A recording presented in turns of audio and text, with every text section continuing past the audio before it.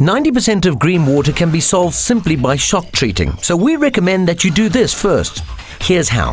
First, clear both pump and weir baskets and then backwash for 2 minutes and rinse for 20 seconds. Then test the water and, if necessary, correct your pH level by adding HTH Easy Acid around the sides of the pool, making sure you follow the pack instructions. Filter for 4 hours and test the pH level again. Repeat this process until the pH is 7.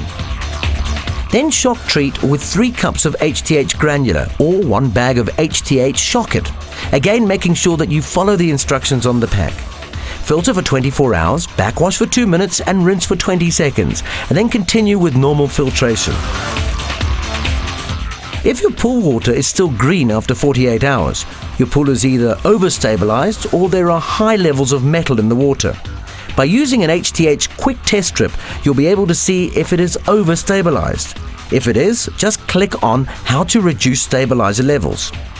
If your pool water is not overstabilized, you may have high levels of metal in the water.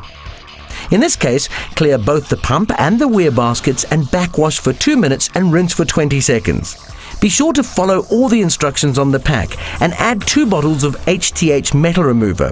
Also add 1 HTH Sparklet cube into your pool weir, and again be sure to follow the pack instructions. Then filter for 24 hours, backwash for 2 minutes and rinse for 20 seconds, and then filter continuously for a further 24 hours. It's easy when you know how.